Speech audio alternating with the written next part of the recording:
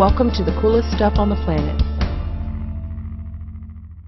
Hi everyone, and welcome to the coolest stuff on the planet. I'm Catherine. And I'm Sarah.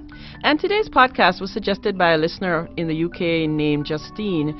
And she suggested that we visit this place called Chichen Itza in Mexico. Getting into spring break time, and yeah. Cancun, Mexico is still a huge destination for spring breakers. And Chichen Itza is only about a 90-minute drive away, so it's a huge draw for day trips for all those people that are vacationing in Cancun. Sure. And Chichen Itza is a very popular Mayan ruin. It's actually one of the most popular ruins in Mexico. And it was recently added to the new Seven Wonders of the World in 2007.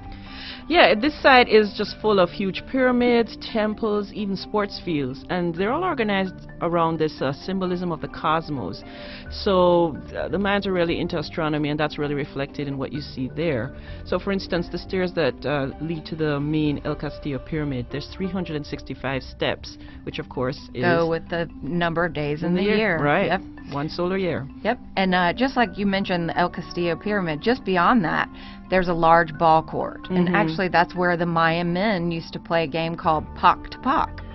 Not anything like football or soccer, because the object of the game was to hurl a ball through a ring that was attached to a wall. And this was about 23 feet off the ground. Basketball. Sort of like basketball, except the captain of the team that made the first successful shot was decapitated. And this was as a sacrifice to the gods. But this was actually seen as an honor, and this person was then guaranteed an entrance into heaven. You know, there are also some carvings that show the losers being sacrificed as well. So you couldn't win for winning. You couldn't win for yeah. Either way, either you win or you lose, you're a loser. Yeah. You know? So I wonder who was how did they recruit people to play this game? I don't know, but I guess the loser, maybe they didn't get an honor, or they didn't get a guarantee into heaven. That's the only difference I could maybe see. Yeah, and this site was there for hundreds of years, but for some reason it was abandoned in the 1400s, and no one really knows why. But there's a Mayan prophecy that on December 22nd, 2012, the great warrior serpent is going to rise from this ball court ground and destroy the world. And of course, we've been hearing a lot about that. So, yeah. And so with all this in mind, we're going to talk about a few things to consider if you're visiting Chichen Itza. And would the first tip be to get there before December 22nd, 2012? You do want to get there before 8 a.m. if you want to get there before any time, because 8 a.m. is usually when tour buses from Cancun show up. Yeah. And those would include, tourists that are visiting Cancun, also tourists from the local cruise ships that dock in Cancun. It gets extremely crowded. Oh, I can imagine, yeah. And also you want to try to avoid the heat in the middle of the day if at all possible, because it gets extremely hot. Justine told us that when she was there, she was visiting in the middle of October, and it was still in the middle of the day. About like 93 degrees. So yeah, it was so really hot. If she ever went again, she might even stay overnight in Chichen Itza, because there's so much to see, and she felt like her day trip from Cancun didn't give her enough time to see everything she wanted to. Exactly. So those were a few suggestions she gave us. So other super crowded times are the spring equinox and the autumn equinox, because that's when the sun casts a shadow that looks like a serpent going up the steps of El Castillo.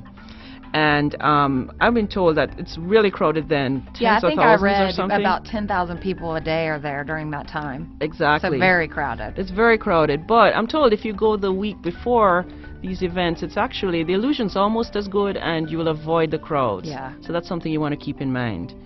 And Justine also told us that one of the things that most amazed her is if you stand in front of the pyramid's main staircase and clap your hands, you get an echo that sounds similar to the Quetzal bird, which was very revered by the Mayans. And this is actually caused by the acoustics from the steps.